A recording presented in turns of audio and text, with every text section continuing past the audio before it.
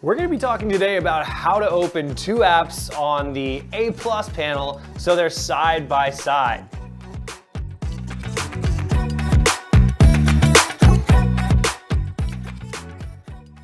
Hey, my name's Tristan O'Connor and I'm a digital sales specialist here at ClearTouch. Today we're talking about how to open multiple applications and how to recall them once you have paired them together. So let's get into it.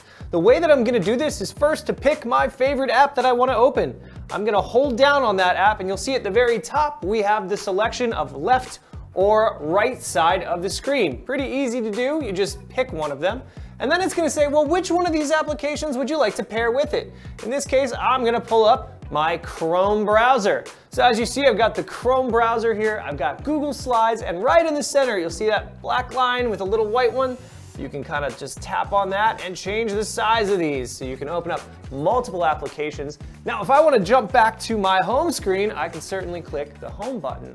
But I know many of you look at this and go, why would you do that? We just paired two apps together. Here's the best part. When I go to the Processes button in the top left, you'll see that that pairing has remained, so I can recall it just like that. Now, if you'd like to learn more, you can always check out more on our YouTube, or you can download the ClearTouch Experience app where we've got tons of little modular videos that you can follow through step by step. Thanks for joining me.